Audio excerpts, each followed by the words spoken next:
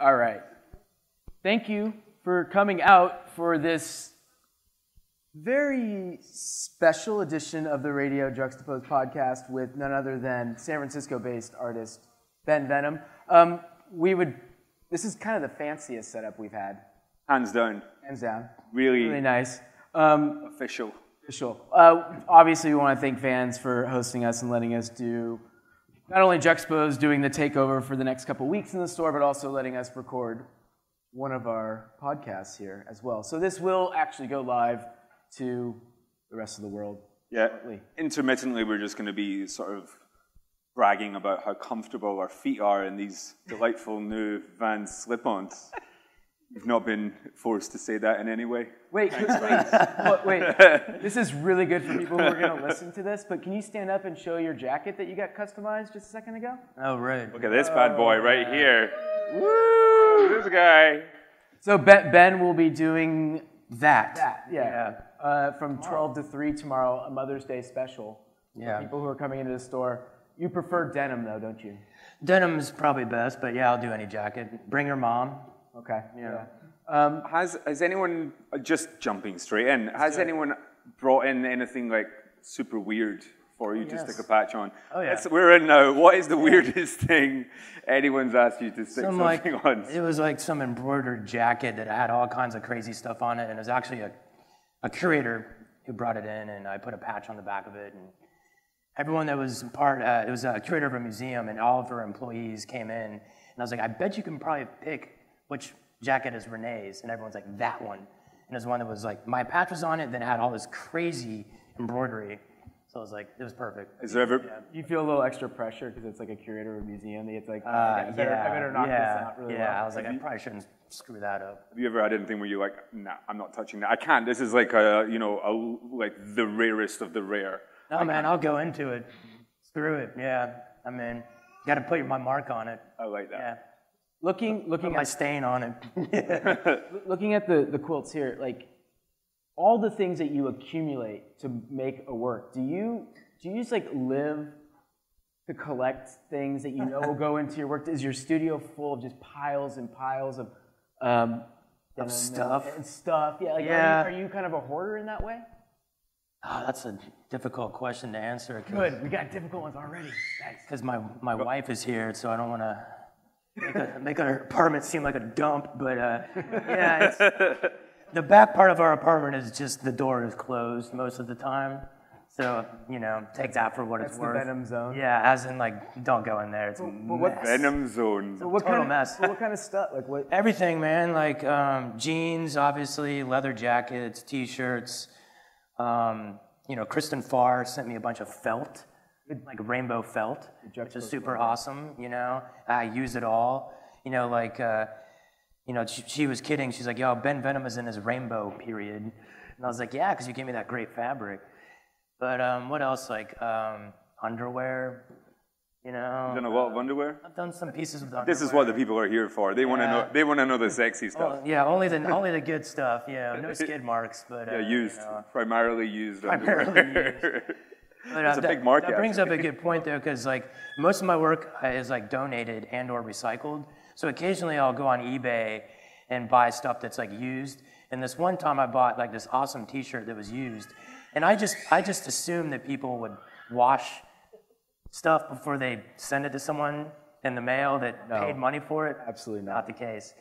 This thing came out of the package and I almost threw up.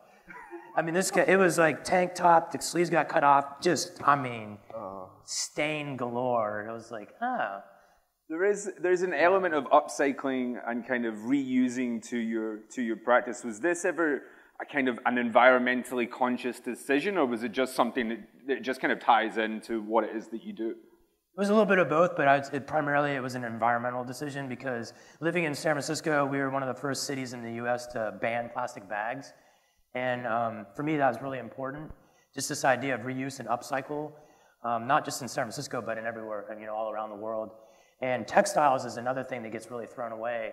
And San Francisco, more recently, has started to recycle textiles. Like there's donation bins and things like that, which I thought was really important. And that kind of parlays into my work. So, you have a bunch of fabric, be it a t-shirt or a pair of jeans or a leather jacket that meant a lot to you, but let's say you got some stains on it or some unexplained stains, tear or rip or whatever, and or it's too small, you grew out of it, but you just can't throw it away. Here's an opportunity. You can send it to me, please wash it, or dry clean it, and send it to me. I'll cut it up and put it into a piece of artwork, and now a piece of you is in the work. It's not just mine. So the quilts that you see here, a lot of the fabric was donated.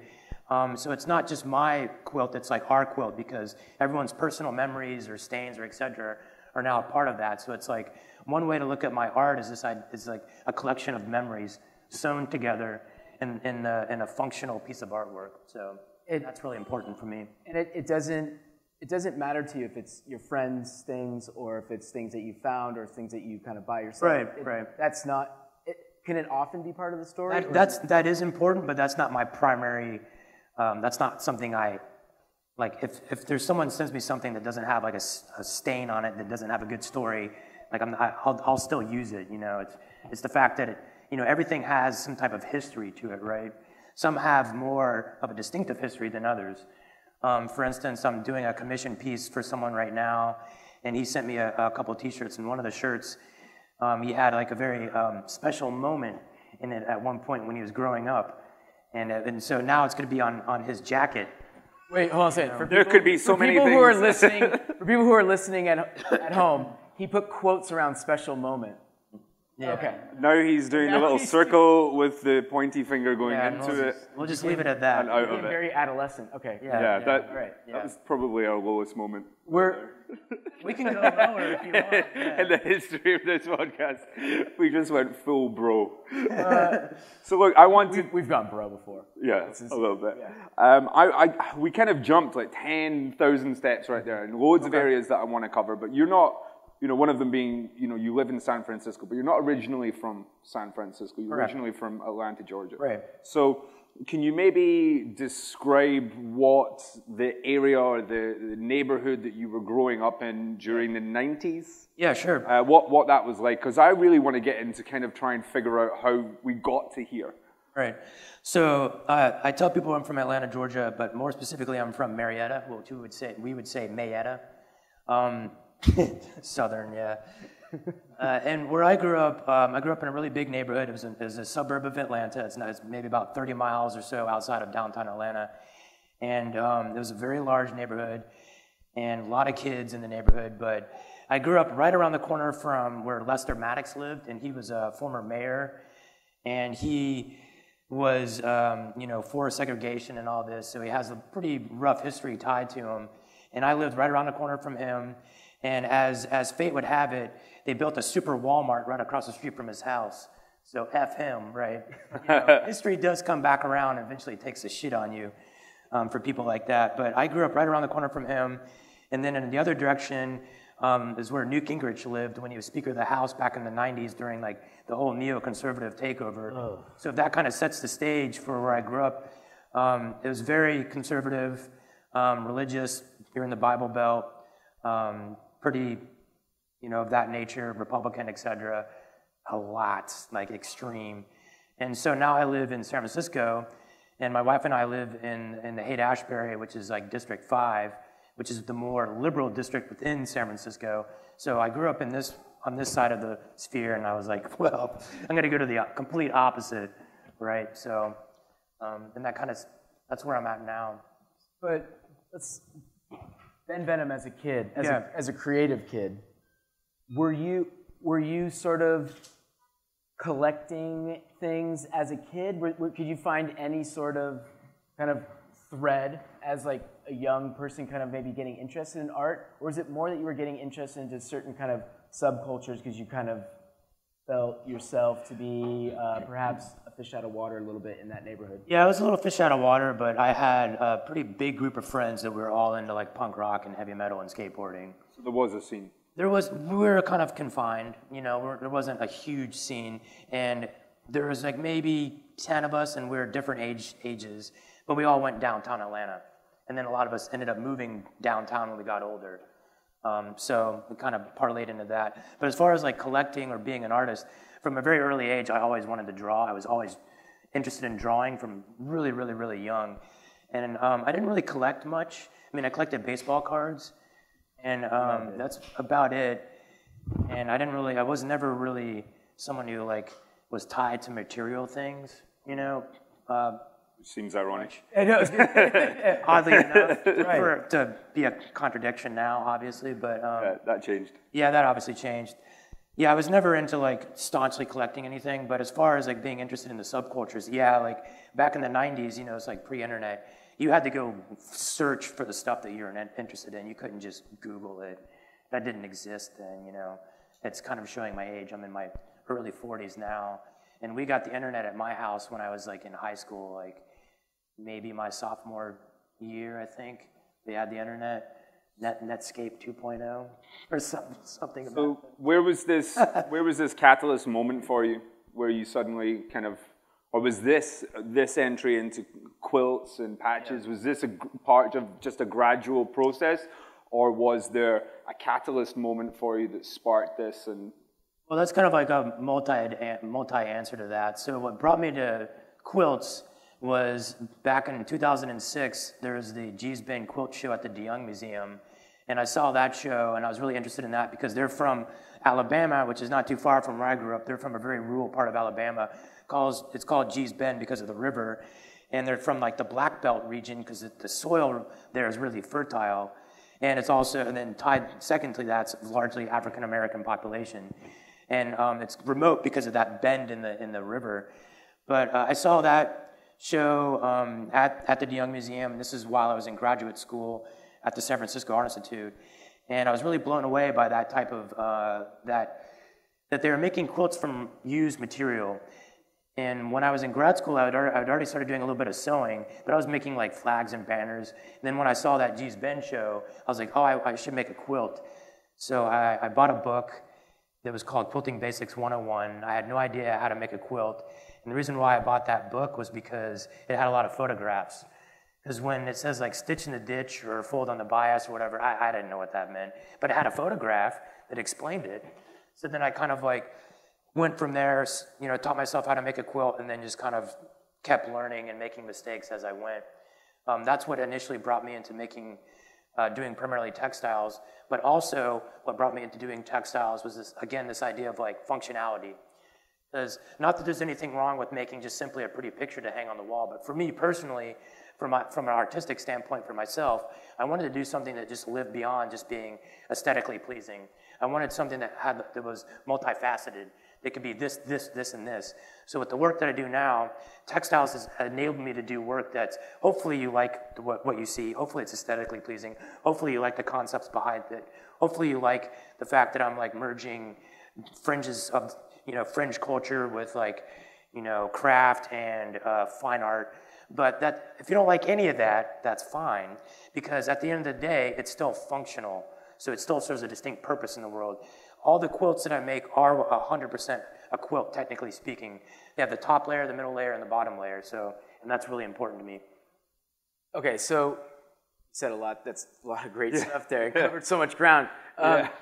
So I guess I'm wondering that at some point, I mean, it's interesting that you ended up going to study in San Francisco, and a movement or a show that was originated in the South where you were from kind of sparked something in you in San Francisco. Did you find that San Francisco was going to be a better place for you to approach quilt making because of perhaps I don't know, there's something about a man sewing in the South that may perhaps be something that, like, as a stereotype would be. I mean, it seems there's an element of you liking to stick two fingers up to the surrounding neighborhood that you found yourself in. So was this kind of like for you just another way of sticking two fingers up to this, taking something traditionally quite feminine and coming into quite a hard scene with it? Right. Actually, and is it feminine? I mean, or is that just, again, another stereotype that we're kind of... So I would say no to all of that. No, and no. Okay. It was a hell of an interview. Yeah. Yeah, all you guys. Can you elaborate on that no for the purposes of this? No to part A, no to part B, and no to part C. Next question.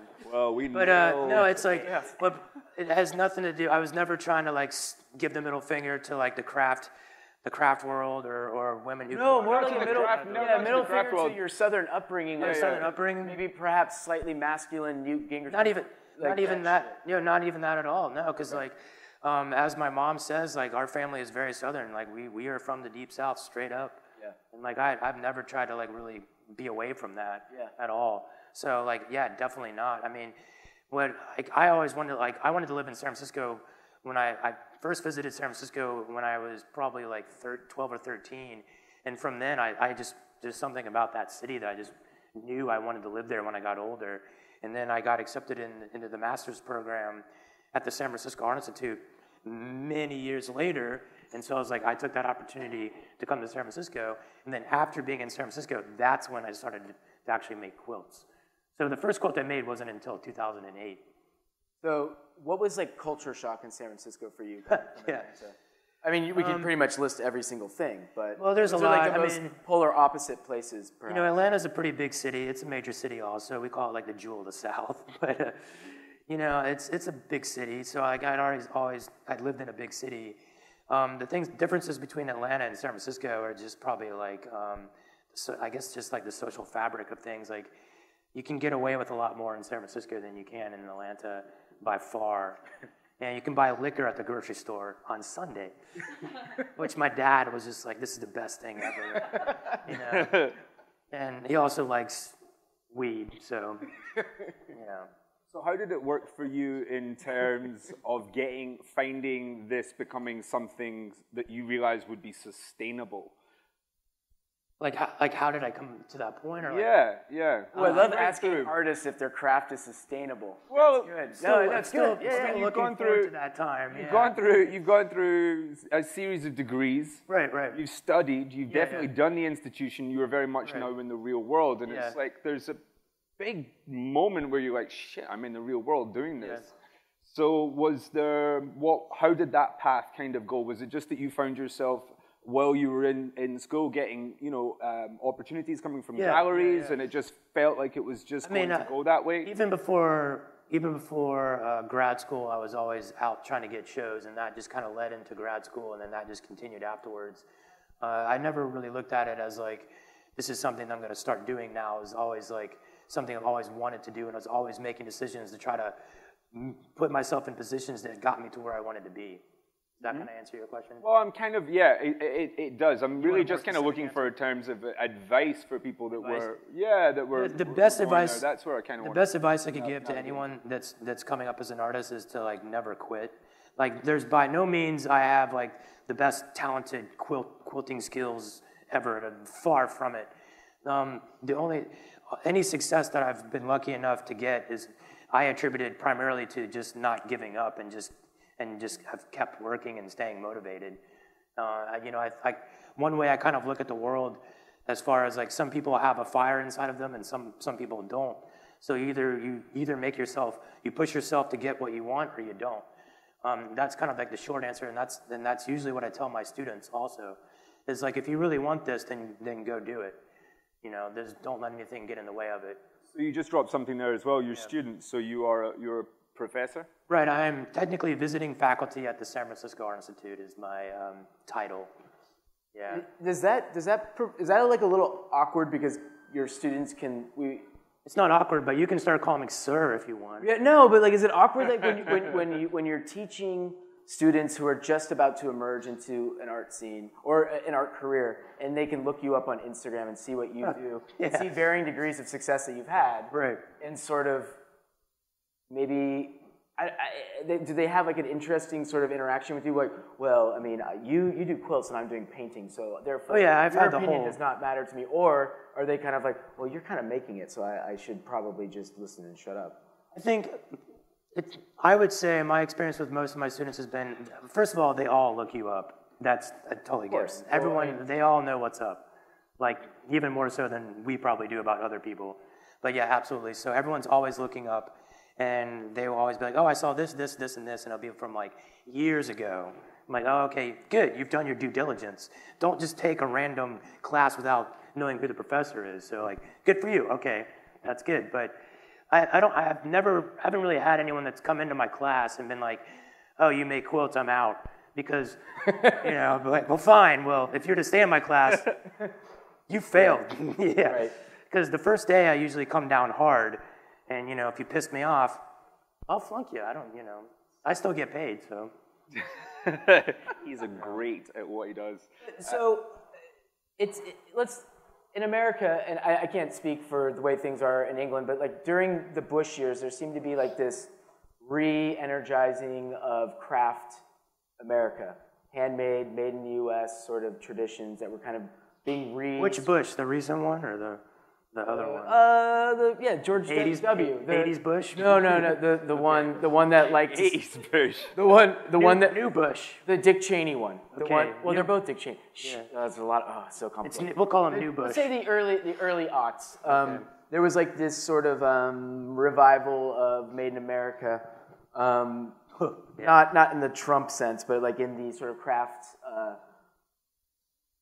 arts, craft beer. Everything was kind of like do it your DIY. I hate using that, but did you find yourself with kinships with various peers that might have been sort of returning to more kind of traditional American styles of production?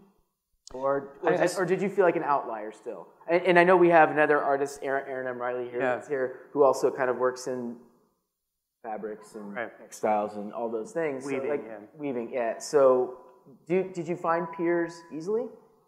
Not necessarily, like a handful of them, but like the more to you kind of like asked like more to like a broader of the question is like, you know, like maybe in the last like 5 to 7 years, or maybe even a little bit longer, like for me, I saw like a more of a movement, this what I would call, and maybe Aaron would agree with this, is like this new wave of craft, which was like craft but being used in like in a fine art context at the same time, so kind of like fine art craft.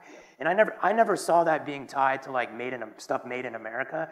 I just saw it tied to people artists that were kind of returning back to like wanting to like actually work with their hands, kind of coming off of like that first wave of like technology where people like you and I are able to like afford that technology, and then artists were able to buy that, whatever that technology was, and then use it in their artistic practice. So kind of that first wave, then that kind of happened. And then I think I started seeing some people like myself, like Aaron, kind of returning back to this idea of like wanting to make stuff that was primarily associated with craft, but we operate in a fine art context. So what I would call like the new wave of craft. But it's interesting you say like made in America. I never kind of really looked at it that way. But kind of also jumping off what Doug asked earlier about growing up in the 90s, you know, I describe myself as a product of the Atlanta punk rock scene in the 90s. And what more specifically, this idea of do-it-yourself work ethic, DIY, and that was instilled at me from the early teenage years, and that's, you know, clearly carried on to now because I make all the work myself. I don't have, you know, a bunch of people that are, you know, producing the work for me. I have a small studio in the back of my wife and I's apartment, and that's where I work. You know, I pretty much just sew all day lonely. Do you lonely crap? Tear. Yeah. But do you feel at all that like paintings are always like the serious thing? I'm a painter. I'm just very serious. It's like taking. Sometimes, yeah. Yeah. Do you feel as if working in the mode that you work that you have to do extra sort of explaining of what you do, or do you? Yeah, sometimes. Yeah. I think the real question to ask is like for me in respect to that is like, you know, what you're getting the real question which you're not asking. Yeah, it's like when you see for work that I do, I think you have to see it in person because it's easier to understand what I do if you see it in person, because if you see it online, it's just flat. It is primarily 2D, but it's not. You know, there's a weight to it. There's a weight to it. It's like tactile. Yeah. And so it's kind of hard to depict that in like online. So like, you know, not that a painting is strictly a painting and it's just totally always flat all the time. A lot of the times it is, but it's not always the case. Sometimes you can paint very heavily and it has some like texture to it. But, you know, with my work, it has a little bit more texture. I would argue, than a standard painting that's just strictly paint, like nothing else onto it. So, but more back to your question. Yeah, I have found I have to do a little bit more explaining because people are like, what is that? Especially if they haven't seen it in person. I was like, oh, it's a quilt. Well, what is that exactly? Do people need to be explained what a quilt is? Like Sometimes. The history of quilts and like why that might... Where does does it just keep going back and back and back, or is there a particular period at which this? I mean, it's gone back for like a couple hundred years. The quilters in Gee's Bend have gone back like, and someone correct me if I'm wrong, at least 150 years roughly, if not a little longer. I think around the 150 range. You said earlier that it's not a feminine practice. I don't approach it in that way. Like, for me, Yes, I'm a guy that's working in a medium that's been more historically associated as feminine, but I'm by no means trying to like negate that history at all. I would make the argument that I'm trying to, the work that I do is highly influenced from that history, and I want to be part of that. And the work that I do, I've tried to like elevate that in some way, in my own way, that I know how to by making my work working with textiles. Will you always start with a story and then work back, or will you start with a fabric and then work into something else and then research its history or something like that and then go back and find the story, or where does that relationship sit? For me, like everything starts, the first step for art making practice is like research. So I have a lot of varied interests like a lot of us do, and I just kind of become interested in this or that, and I'll look into that a little bit more. Start drawing, working in a sketchbook, then I take that into like Photoshop, redefine my design, and then I kind of output my design like into patterns, like much how you would make like a suit or something, like a tailor, like how a tailor works.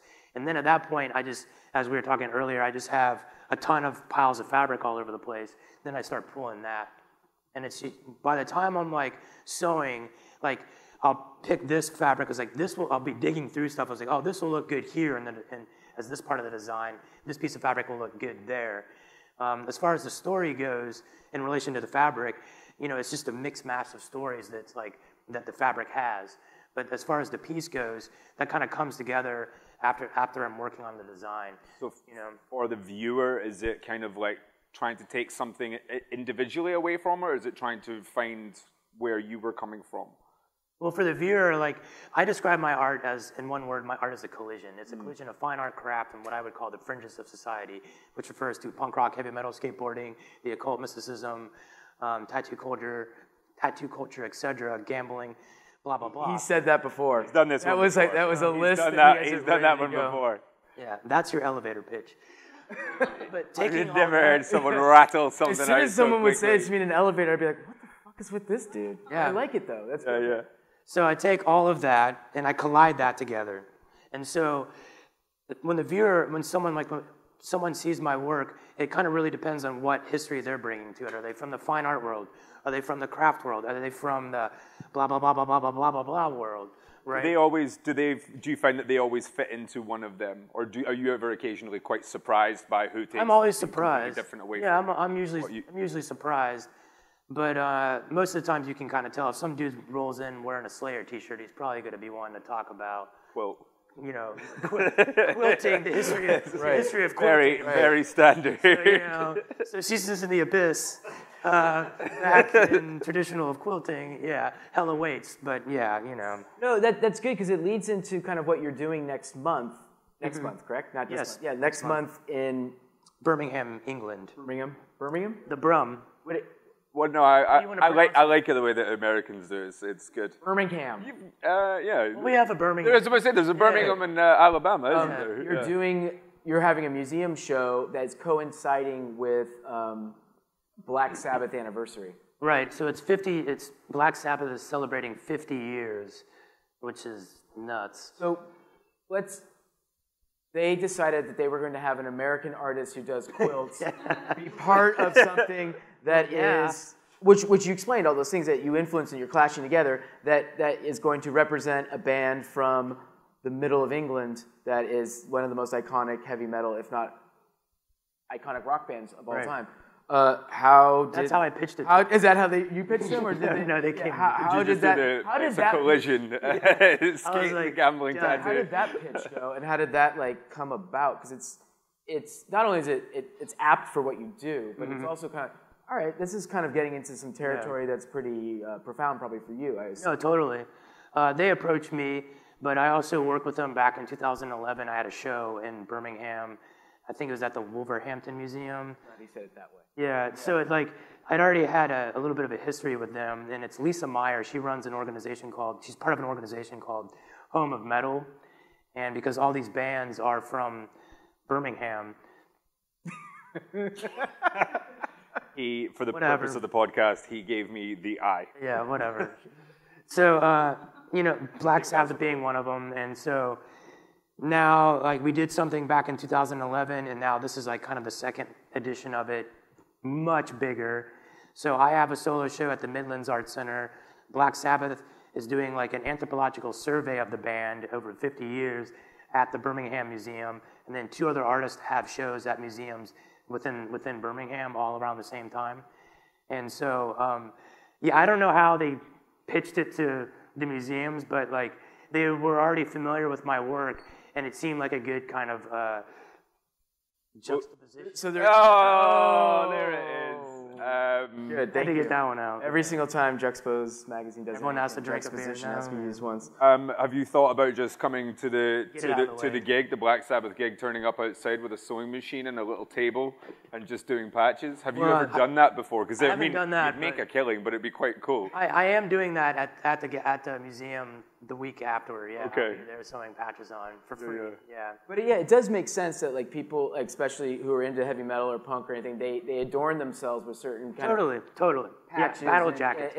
Yeah, all that kind of stuff. So I guess it does, in a way, what you're doing is just kind of a very enhanced version of that sort of personalization of what one wants to wear when they kind of go. No, totally. I mean, that's exactly. Yeah, I would agree with that 100%. Yeah, totally. That's what the curators were thinking. Good. All right. Yeah. Ideal world. I think so. Yeah. Yeah. Right. I just said yes. Yeah.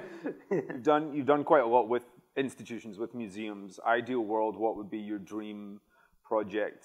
Would it be with an institution like that? Would it be in with a metal band? Where would it sit? Well, I'm working on a commission jacket right now for the drummer from Macedon, and that's pretty important for me, being from Atlanta and Macedon being from Atlanta. Yes. Thank you, ATL. So that was pretty cool. I'm working on that right now, and the jacket will go to Birmingham to be on display for the show. So that was pretty cool. But as far as like an institution, one of my main goals, and I mean everyone has a lot of goals, but one of my goals is the show at MONA, the Museum of New and Old Art in Tasmania. Yeah.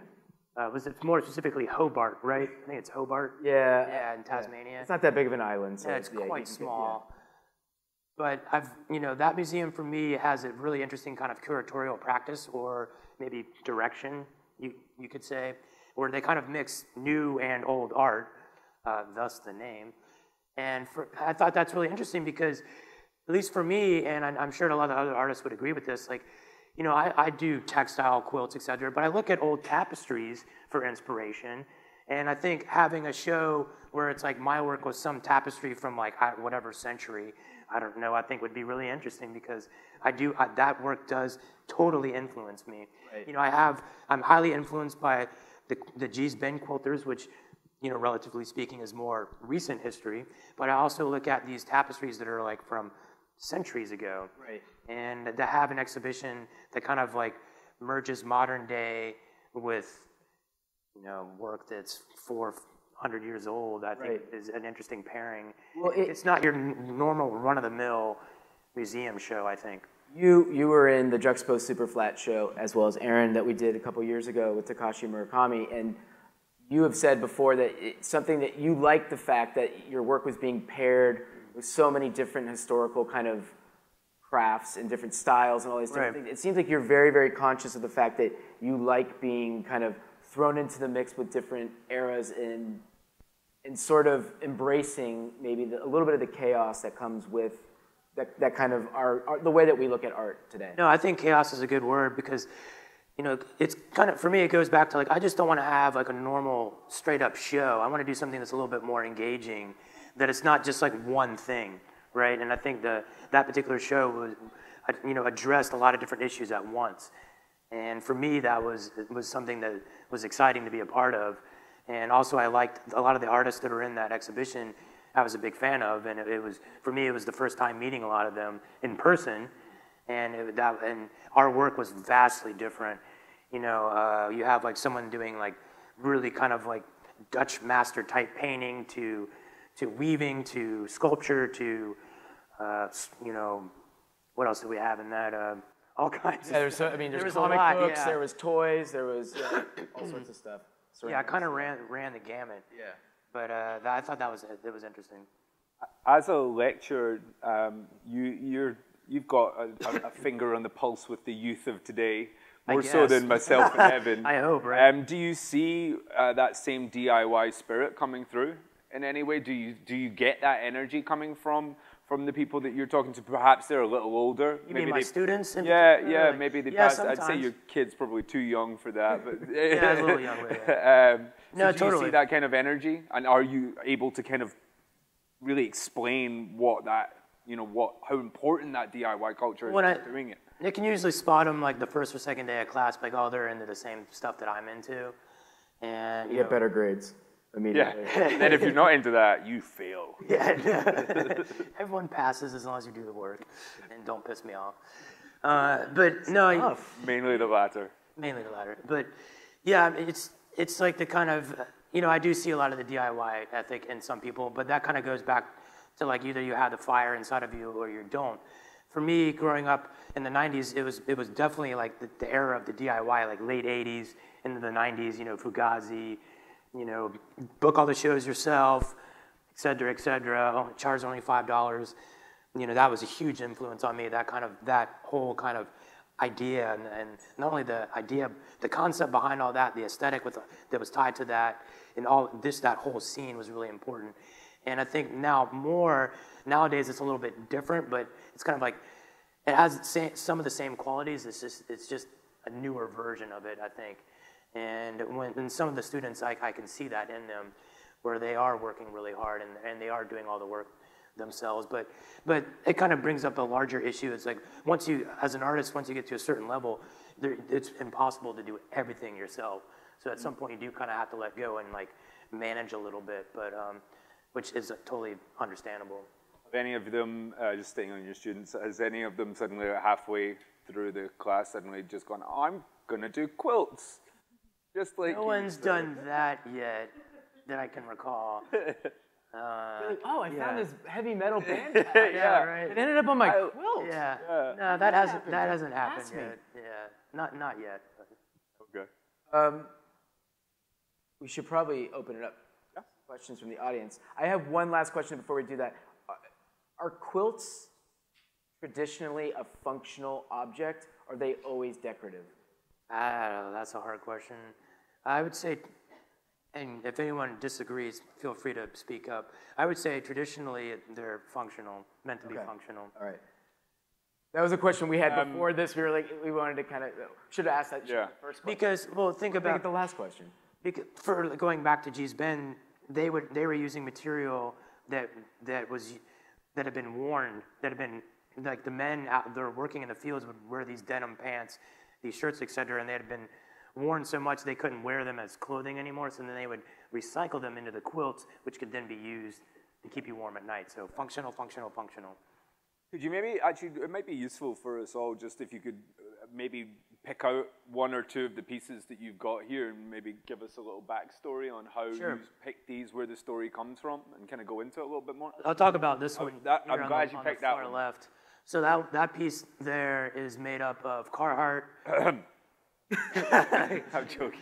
Carhartt, Dickies, camouflage fabric, and denim jeans, which would be like Levi's denim. And so it's a lot of brand drops right there. That's yeah. What's that? Yeah, yeah. I'm also really into NASCAR, so you know, if you don't chew big red, then F you.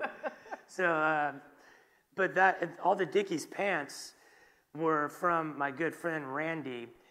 He wore all those pants, and his wife made him clean out his closet one day. So he came over to my house. He also photographs all my artwork. Shout out to Randy Dotson. Thank you, Randy. And he literally came over to my house with like a bag of pants. And he's like, I washed these. I was like, I doubt that. So I took them and I washed them just to double check. Because my wife was like, you should probably wash them just a minute. So all the Dickies are his. And then I can't remember where the Carhartt coverall came from, but that's totally used. And then the denim is a bunch of different jeans that all different friends, family, and just random people have sent me over the years. So I have piles that are separated. I have like a denim pile, I have a t-shirt pile, I have a leather pile. So you are carrying some of your friends' stories along with you, as you totally. Yeah. Like nowadays, people literally will send me boxes of stuff. And a lot of times I don't even know those people. Yeah. But just to kind of quickly go on a real quick side tangent, as far as quilting has a very large history of like a community aspect to it, but I do all the work myself, so the community aspect within the work that I do comes from all the people that donate the fabric, and that's really important to me. So I was going to say there's purely accidental, there seems to be like a kind of working class laborer vibe kind of coming through that. Men at work and blue collar. Yeah, yeah. What are you talking about? That's like total like all Soho wear now. Yeah, of course. I think Kanye wore Dickies to the Met Gala. He did. $40 It's kind of changed a little bit. Yeah. Okay. Thank you very much. Does anybody have any questions? We got questions. Hey, Andrew, not funny. End the podcast so soon. All right, they might have no questions. You might get off. All right. Spike. Oh. No, sorry. Can you use the mic for the purposes of... That was really aggressive. Arlo's just crashing our podcast. He goes on one, and now he just turns up wherever we are. Have you been to G's Bend, and have you related to any of those folks? I've never been there. No, I would like to go sometime. That would be a great side trip to probably go back to Atlanta and then just straight shot west to there would be a good trip. Yeah, I would like to do that someday. I think that would be a great experience. Is that like the holy grail of like going to see? I don't even know. I just wouldn't want to like impose on them, you know. I'm so sorry to take up your time, you know. I would like to do that at some point. Yeah, absolutely. That's definitely something I've thought about for sure. Yeah. You get to go back to Atlanta much? I try to go back as much as possible. I haven't been back in a little while, but I think we're going to try to go back maybe this summer. You're raising a little one now. Are you trying to make sure that kind of deep south culture is embedded and that she doesn't grow there's up something near wrong. San Francisco? Something wrong with San Francisco. Doesn't turn out like Evan. I know. She can start. She'll probably drop a yawl when she gets older. Yeah, you know, hopefully. Fair. That'll be the proudest day of your life. She's gonna have to eat grits, but yeah, it's part of it. Nice. Yeah. A grit, something you I missed? got one. Yeah, Carlo. Yeah. First of all, like, great that you want to go to Atlanta in the summer. Yeah, I know. Dirty South, man. Yeah. But textile has its own history, and like, you know, you talked about wanting to look at the old tapestries, and I always think of the arts and crafts movement in England, and of course it's a big contemporary field. But when you talk about G's Bend, I also think about like the whole quilt making tradition from the Amish to Ghana to wherever. And I was curious if you could talk a little bit about the folkloric aspects of your work that are inherent in that craft, because it's not like glass blowing as much, it's real folkloric, right? Well, like for me, like the more like the folklore, or I might even say like the occult kind of comes in more from like the designs necessarily for me, but that's an interesting question. But like, I think the short answer would be, as far as like the folkloric aspect in relation to my work specifically, is more drawn from like the actual design, not necessarily how it's made per se. Does that answer your question? Just carrying that on then, is there a difference in how these traditional periods and regions, how they made quilts? Is there differences between them? I'm sure there are differences. What a lot of those specific differences are, I'm not fully aware of. I mean, Either technical or in terms of... You know, a quilt is more or less a quilt, and you know, you have your top layer, you have the middle layer, which is the batting, and then you have the bottom layer. There's really not a whole lot more to that. For me, I use a sewing machine to construct all my quilts. Obviously, they didn't have sewing machines, you know, for back to the beginning of time. A lot like you brought up, like the Amish quilt. There was a show that came through the De Young Museum in San Francisco. I went and saw that show. That show was really interesting, and those quilts were vastly different from the Gee's Bend quilts. But as far as how they were constructed, I honestly don't know what the big differences between the two were. Mm-hmm. I know that a lot of the Gee's Bend quilters and probably the Amish quilters, obviously because they're Amish, were not using a sewing machine that was powered by electricity for obvious reasons. So it's like hand quilted. But I'm too impatient to hand quilt anything. That would take forever, and I like to do really large work. I'm not going to hand quilt like a 15-foot quilt because I don't have the patience to do that. Nor do you find yourself going on sort of maybe pilgrimages is too far stretched a word, but to kind of go see where these traditional quilts were made and the practices that were maybe followed? That's something I like. That's something I would like to do, and I'm trying to find the right opportunity to like merge that with like maybe it be like a residency opportunity or some type of like commission or some type of piece. Like I start working with a certain type of institution or whatever that is part of this other kind of tradition within that region. A series with vans. Something like that. Yeah, it's like the right. There's times you have to like. I have a lot of different ideas and a lot of different goals, and it's sometimes you have to wait for the right kind of time to like merge the two or three together. Yeah. That is definitely something. There's some good content. Wait, we didn't ask you. Like, do you have like the Mercedes of like sewing machines? Like, do you have? No, not at all. It's not. There's not like this one where you're like, oh, that's the one. I mean, I would describe the first machine I had was a Brother XL 2610. Which I would like. I got a big reaction. Everyone knows exactly what I'm talking about. They were like, sweet piece of kit. That's right. That's the Subaru of... No, that's like the shitty Honda Accord. And now I have a Juki F600, which is like the souped up like bitchin' Camaro version. So there's some tech talk for you. Yeah, all right. Yeah, does anyone else have a question? Microphone? Yeah, we got a question at the back. Can you use the mic if possible? As a teacher at an art school, how much truth do you think there is behind the statement that art school kills creativity? Whoa! Art school kills creativity. That sounds like someone who might have some student debt from art school right there. Right here too, buddy. I would say art school kills productivity. That's refreshing. Well, you have to go to class. And you can't be in the studio, right? You can't do both.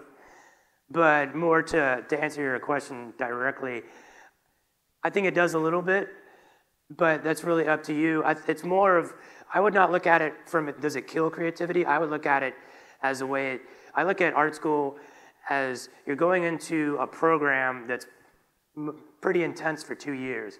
And if you come out of that still able to kind of be interested in art, you're probably going to still be making art afterwards. Whereas some people enter the program like, I'm going to be an artist, and they go to do 2 years of a master's program, they're like, forget about it. And then, it's kind of like, it kind of weeds people out. So it's kind of like a good selector for that. And it's not for everybody. By all means, don't just think you should go to art school. You don't have to go to art school to be an artist. By any means. Don't think that that's something that is it's like this leads to this. No way, absolutely not. What was it that continuously took you back, both as a student and as a lecturer? But for me, like I wanted to go into a program that was like for my master's program, which was 2 years. I wanted to be in a program that was an intense program where there's a bunch of other people really working hard, trying to like make different things and trying things out. Because one way I look at it is like that's 2 years where you can kind of do anything you want. You kind of got like carte blanche. Even though sometimes you do have to pay a lot of money to be in art school if you didn't get scholarships or et cetera. And just being in that type of like environment was engaging for me. And that's ultimately what brought me back to wanting to be faculty there, is just kind of being able to kind of, dip my toes into that high level of like craziness and energy, because I have always felt that students learn from me, but I have probably learned more from them in a lot of ways, in a lot of different ways, and I just like being back in that environment. So, and the other way to look at it is like, I'm part of this environment, or I'm part of this kind of scene, I'm part of that scene, and I'm part of this scene. I'm not just part of just one little fine art microcosm scene. I try to be part of all these little things, you know. Did that answer your question? Are you in art school right now? Ah, yeah. I knew it. Didn't see that one coming. I felt that one coming. Any other questions? All right, ladies and gentlemen, can you please put your hands together for Ben Venom?